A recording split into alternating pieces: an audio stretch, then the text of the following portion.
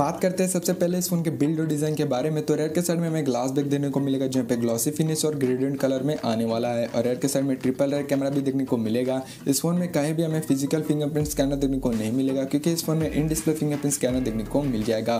बात करते हैं फ्रंट के साइड में, तो फ्रंट के साइड में देखने को मिलेगा 6.39 इंचेस का एक full HD plus super AMOLED का पैनल, और इन डिस्प्ले फिंगरप्रिंट स्कैनर भी देखने को मिलेगा इस डिवाइस के अंदर। बात कर लेते हैं इस फोन के कैमरास के ऊपर, तो रेयर के साइड में ट्रिपल रेयर कैमरा देखने को मिलेगा, जिसका मेन सेंसर होगा 48 मेगापिक्सल का सोनी IMX586 सेंसर के साथ, और प्लस 13 मेगापिक्सल का एक वाइड एंगल लेंस भी देखने को मिलेगा, और प्लस 8 मेगापिक्सल का एक टेलीफोटो लेंस भी देखने को मिल जाएगा।